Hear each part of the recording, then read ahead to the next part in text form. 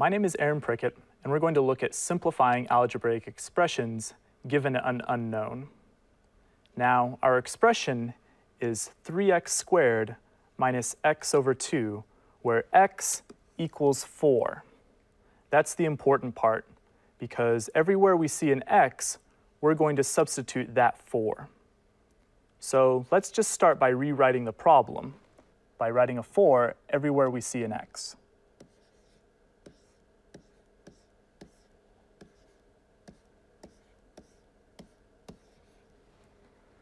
So we've rewritten the problem, and from here we need to solve it.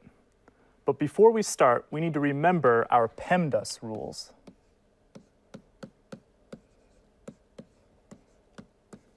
Do you remember these? This tells us the order in which we have to do an algebraic problem.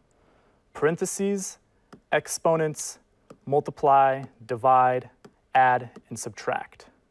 We have to do that in that exact order. So we have a parentheses around the 4, but there's a squared on top of it. So we need to do 4 squared first.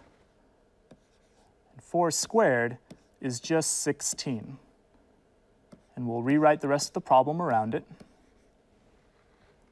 Then we need to compute 3 times 16, since that's the next step. 3 times 16 is 48. And 4 over 2 is just 2, because 4 divided by 2 is 2. Now we have 48 minus 2, which of course equals 46. So, given x equals 4, 3x squared minus x2 equals 46.